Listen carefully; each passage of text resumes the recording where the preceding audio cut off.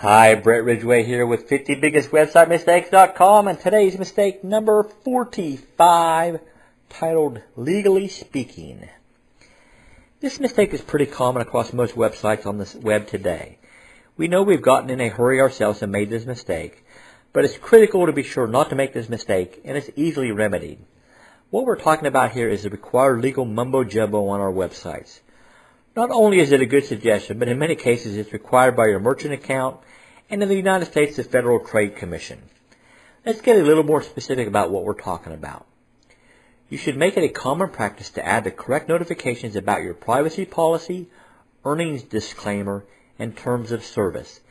It's also a good idea to add your business contact information. The privacy policy helps build trust with your website visitors and shows that you're a professional and trustworthy organization. This policy should state things about what information you collect, how the information is used or not used, how you protect the information you do collect, and things such as that.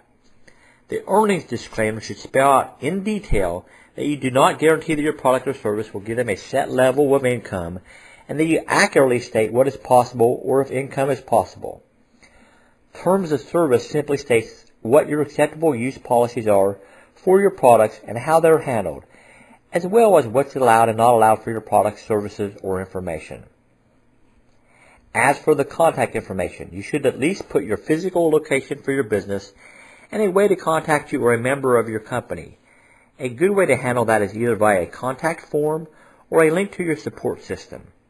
By using that method, you tend to cut down on subjecting that email address to unnecessary incoming email. You can find many resources for this online by searching for each term in Google, followed by template or generator such as Privacy Policy Template or Terms of Service Generator. A product that we use and recommend is AutoWeblaw.com, which is AutoWeblaw.com, that will create all the documentation you need for your website.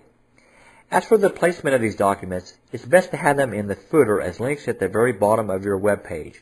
Be sure to have them open as a sized pop-up window so that it doesn't deter from the sale or distract the visitor by causing them to try to find out how to get back to your website.